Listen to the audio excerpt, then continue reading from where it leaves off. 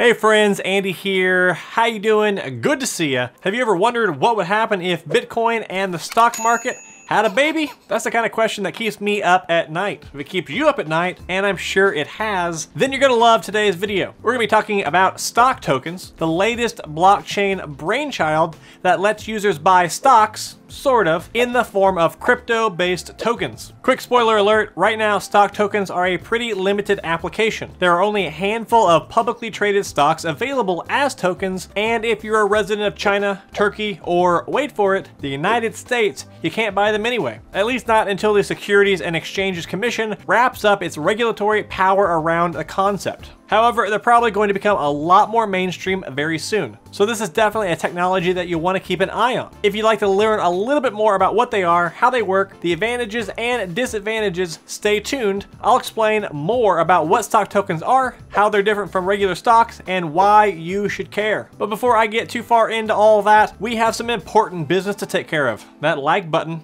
needs the warm embrace of your cold digital mouse clicker. Please give it some love so that this video can be seen by more people. It helps out a ton and I really appreciate it. Now let's find out what happens when a blockchain and the stock market love each other very, very much. I'm not going to go deep into the technology here, but let's lay the groundwork with a quick look at the differences between coins and tokens. The terms are sometimes used interchangeably, but they serve different purposes. Coins operate on their own blockchain, Ether on the Ethereum blockchain, and Bitcoin on the Bitcoin blockchain, and so forth. And while there are a few nuances from one cryptocurrency to another, generally speaking, coins are a form of money. Tokens, on the other hand, are created on existing blockchains. Right now, the majority are created on Ethereum, but that could change in the future. There are several other types of tokens. Obviously, today we're talking about stock tokens, but you may hear the term equity token being thrown around as well, sometimes interchangeably with stock token. In a nutshell, equity tokens represent ownership of an asset or property, anything from literal property as in real estate to digital assets such as stocks,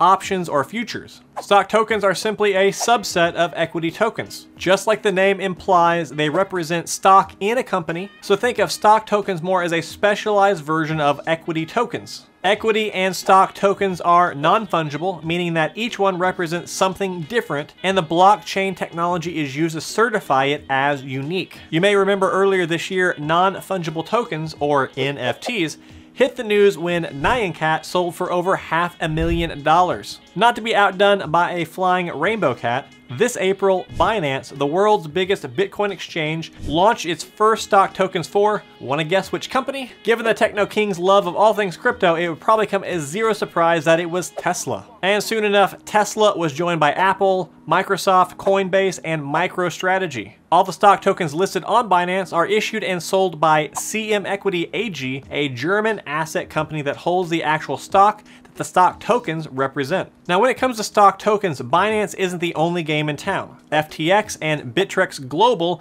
are two other crypto exchanges that offer stock tokens. FTX offers tokens for 36 stocks and Bittrex offers 40. Compared to the actual stock market, they all have pretty limited offerings, but that's likely to change in the near future as stock tokens become better known and more widely accepted. When you buy one of these stock tokens, it's pegged to the value of the actual stock on the stock market, meaning you can buy it and sell it, benefit from stock splits, and even earn dividends on it, just the way you would with regular stock. Which brings us to the $64,000 question, why not just buy the stock? You can, and maybe for now, you should. In practical terms, stock tokens don't have huge benefits over regular stocks for most of us yet. The key word here is yet. Stock tokens are probably going to become a lot more popular very soon, so let's look at some of the ways things could change. For one thing, stock tokens and the exchanges they're traded on allow you to buy a piece of a stock. You don't have to buy the whole thing. For example, Tesla is currently trading for over $600 a share, which might be a little bit rich for some of us, but Binance allows you to buy stock tokens in increments of 1/100th of the stock price,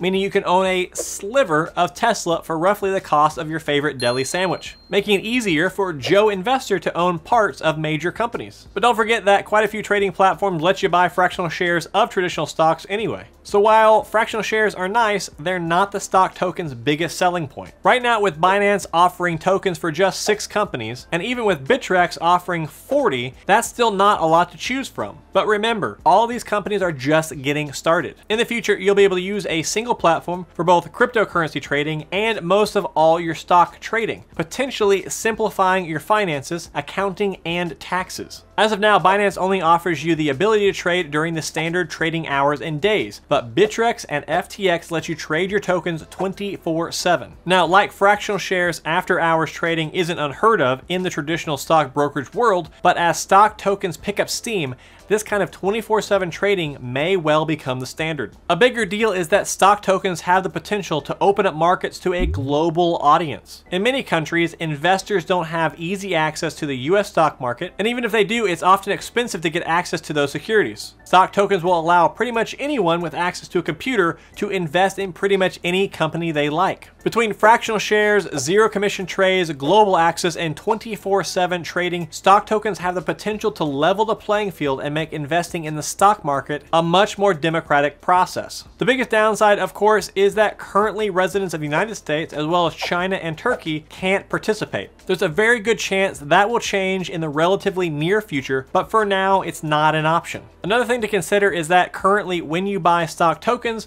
on one of the exchange platforms, you get all the economic benefits of stock ownership, but none of the legal rights. You don't get to vote or attend shareholder meetings, for instance. Of course, let's be honest, the vast majority of shareholders don't do those things anyway, so that's probably not that big of a downside. It's also entirely possible for companies to create stock tokens of their own that do give you legal rights, and it's something we may see more of in the future. A bigger concern may be that none of these exchanges are protected by the SIPC. That's the Securities Investor Protection Corporation, which acts as a kind of insurance policy. In the event that a brokerage where you keep your assets goes belly up, the SIPC will work to make sure you get your securities and cash back. But if you have all your investments with Binance or Bittrex and the company fails, you might be out of luck and out of money. Finally, one more thing to keep in mind, the stock tokens you own are unique to the exchanges on which you buy them. Bittrex, Binance, and FTX all offer Tesla stock tokens, for example, but you can't move your FTX Tesla token over to Binance, or vice versa, nor can you transfer the stock token to a traditional brokerage account. So that's the nutshell version of stock tokens. Right now, they're kind of a novelty item that isn't even accessible to a large chunk of the planet's population. However, that's likely to change very quickly. Obviously, there are still some regulatory hurdles to iron out, but the SEC will probably approve stock tokens sooner rather than later, and the number of companies available as stock tokens will probably soar in the near future. If you found this review and info helpful, please like the video and subscribe for more money-related content on my channel. And while you're at it, follow me on Twitter, where I post original content every single day. Otherwise, I will see you